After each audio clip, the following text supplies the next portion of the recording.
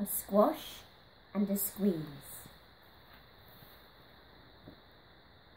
A little old lady lived all by herself, with a table and chairs and a jug on the shelf. A wise old man heard her grumble and grouse. "There's not enough room in my house.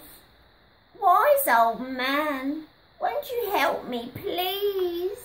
My house is a squash and a squeeze." "Take in your hen," said the wise old man. "Take in my hen? What a curious plan." Well, the hen laid an egg on the fireside rug and flapped round the room, knocking over the jug. The little old lady cried, "What shall I do? It was pokey for one and it's tiny for two. My nose has a tickle and there's no room to sneeze. My house is a squash and a squeeze."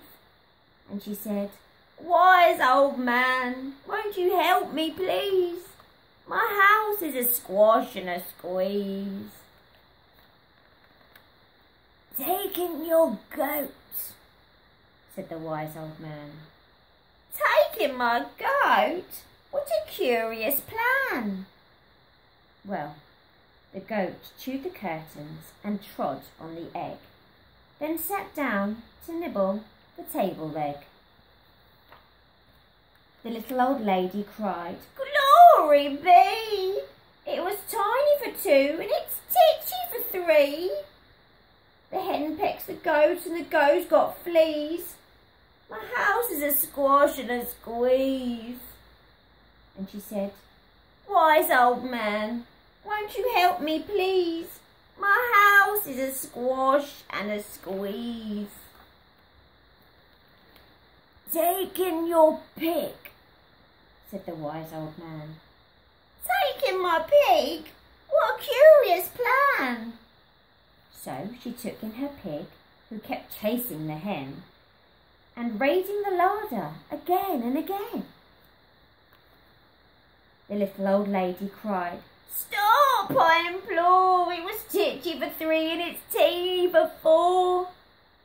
Even the pig in the larder agrees. My house is a squash and a squeeze."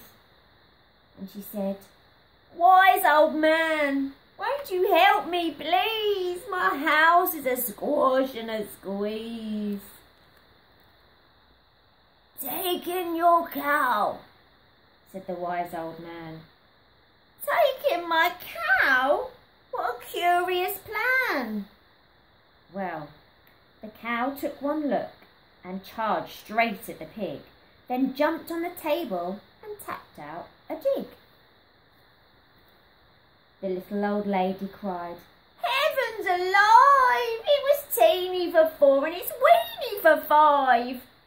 I'm tearing my hair out. I'm down on my knees. My house is a squash and a squeeze." And she said, "Wise old man, won't you help me, please? My house is a squash and a squeeze." "Take 'em all out," said the wise old man. "But then I'll be back to where I first began." So she opened the window and out flew the hen. "That's better. At last I can sneeze again." She shooed out the goat and she shoved out the pig. "My house is beginning to feel pretty big." She huffed and she puffed and she pushed out the cow. "Just look at my house, it's enormous now." "Thank you, old man, for the work you have done. It was weeny for five, it's gigantic for one. There's no need to grumble and there's no need to grouse. There's plenty of room in my house." And now she's full of frolics and fiddle-dee-dees. It isn't a squash and it isn't a squeeze. Yes, she's full of frolics and fiddle-dee-dees.